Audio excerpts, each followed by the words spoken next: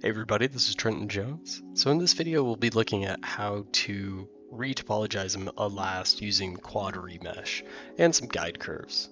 So what I have here is kind of a scan last that was already set up, but as you can see there's some holes and the kind of construction plane is set up a little differently. So the first thing I kind of like to do is hover over and kind of go back to the default viewport. So obviously the quad view, and if I right click, this will change the construction plane back to this regular setup.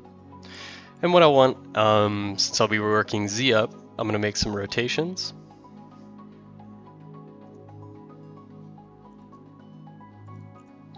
Okay, cool. So once I've done that, I think that's about right. And one thing I also like to do, so I know that there's a couple of, if I turn on my edge tools, analyze edge tools, show edges, I can see that there's a couple pieces that are not welded or just kind of floating in the scene. So what I can do is say explode.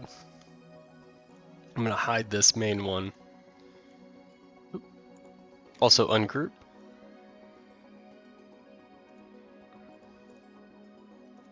And as you can see, there's a lot of like fragmented pieces. So I'm going to select all of those and get rid of them.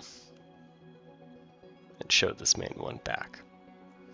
And the next thing I want to do is focus on kind of this thimble piece that's pretty common with last, but for quad remesh it's not so bad. It's not so good because it'll try to go inside.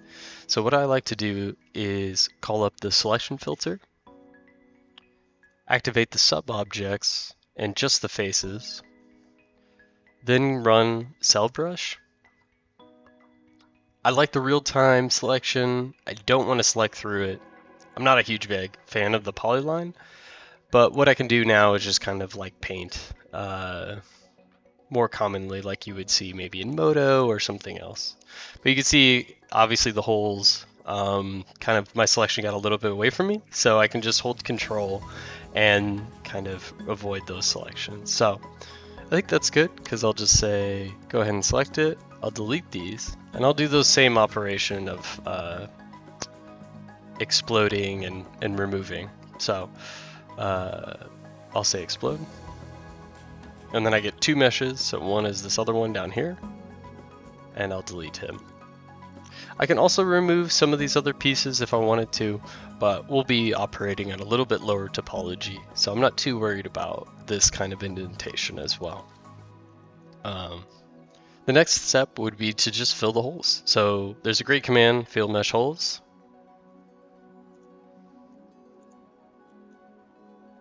We'll just say fill mesh holes. Select the mesh, and there we go. And that's really all I need to do to get everything ready. So the next step, what I can do is I'll call up my layers, or layer.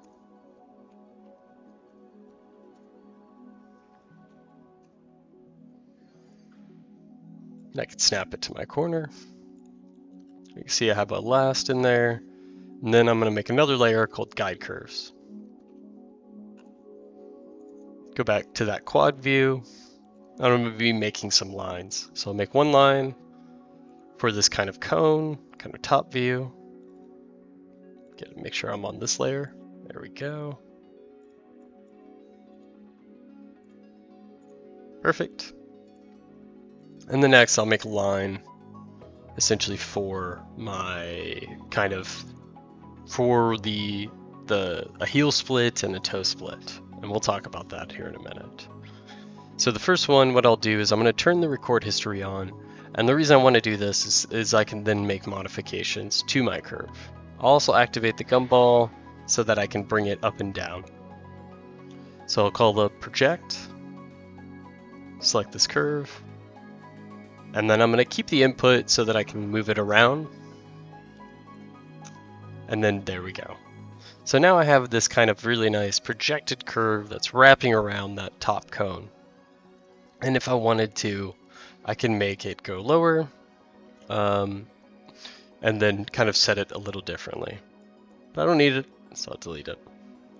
The next will be the kind of top line. And again, I'll hit record history, go to project, select my mesh, And there we go.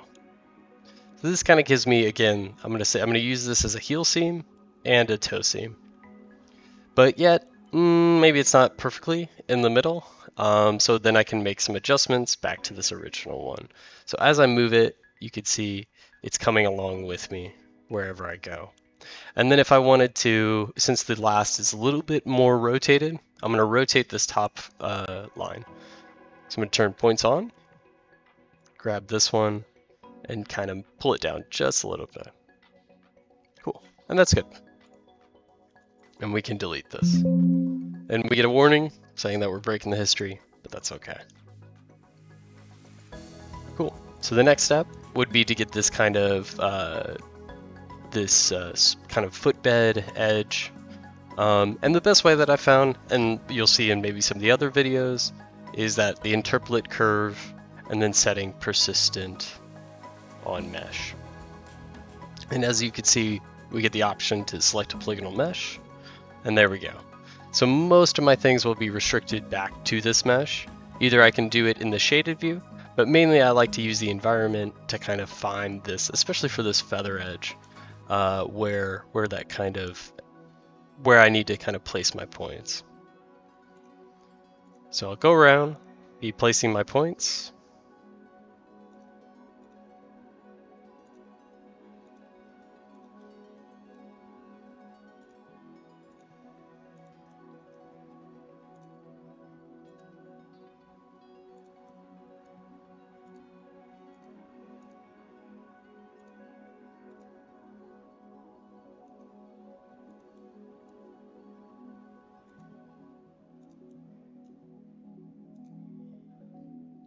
And there we go. So then I'll come back and just hit close at the top, and my curve is closed. So if I turn off my scan, you can see that we kind of have the curves, the outline curves of what we would need. And I'll select everything, type trim. I'm going to trim up this top point and this bottom one as well. I want to make sure I can kind of zoom in because it is based upon where you're kind of viewing. So you see that there's a little extra. Trim that. Select that one and see this one. Okay, all good. And again, these are kind of guide curves, so they don't have to be perfect. But one thing I do want to change is the point count, so that if I click it and I show like points on, you can see it has a pretty high density of points, and I'm going to kind of refine that with the rebuild. So I'm going to turn points off, go to the rebuild command, select the curve, and then it kind of gives me my point count of 300 points. I found that 75 is good. You can kind of go higher or lower depending on what you need. But what's going to happen now, if I turn the points on, it's a more even distribution of points. And I'm going to repeat that for most of the curves.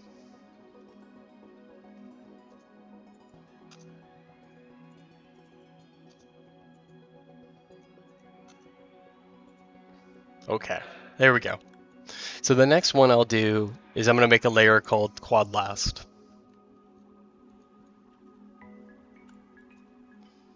And this is where we get a little bit further. So I'm going to turn back everything on, select this quad last layer, select the mesh of the scan, and then I'm going to go into quad remesh, which I think was new with 7. I'm going to turn preview on. I'm going to hide the input first. So you can see I haven't selected any guide curves, and you can see how that it's trying to automatically retopologize this last. And this isn't perfect because I do want to create some UV seams. So one thing I'll change, either I can use the regular count, or I can use kind of more of an edge length. By default it's set to 1, and we'll go something a little higher. So you can see that's a pretty dense mesh, so maybe 3.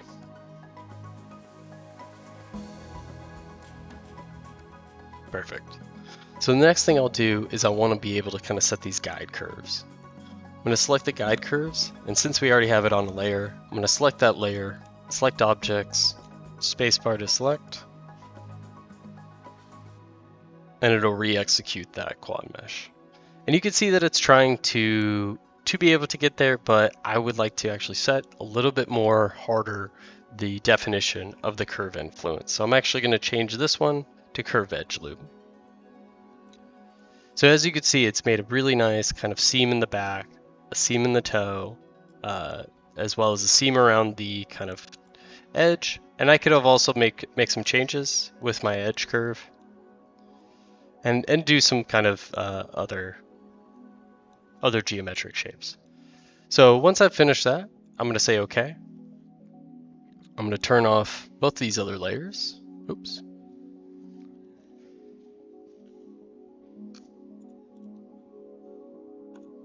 Put that onto the quad last layer. And now I'm going to make some kind of unwelding, because if I try to unwrap this right now, it won't work. I don't have any seams, it doesn't necessarily, it's kind of a solid. So what I'll do is I'll select this top one, and now that I've set that guide curve, I have a really nice edge loop. So I'm going to unweld this edge. And as you can see, it kind of selects this entirety, but that's not necessarily what I want. So I'll unweld this guy,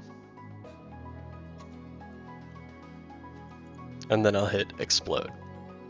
So now I have three meshes. One is the top, which we really don't need. The bottom is the footbed, and then the main last.